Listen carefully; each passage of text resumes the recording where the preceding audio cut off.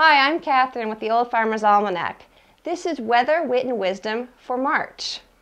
First, a dose of weather history. On March 5, 1950, U.S. Army research scientists generated the very first computerized weather forecast. It took about 24 hours to calculate the forecast for the next 24 hours. This brings us to today's weather question.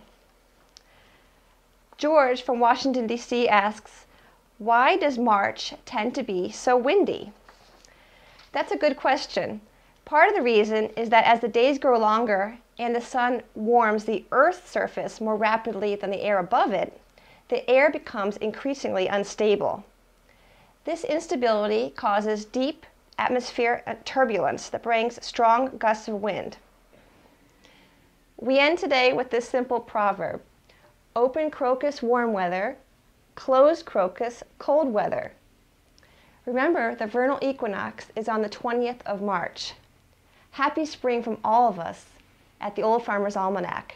Be sure to check out your weather forecast at almanac.com/weather.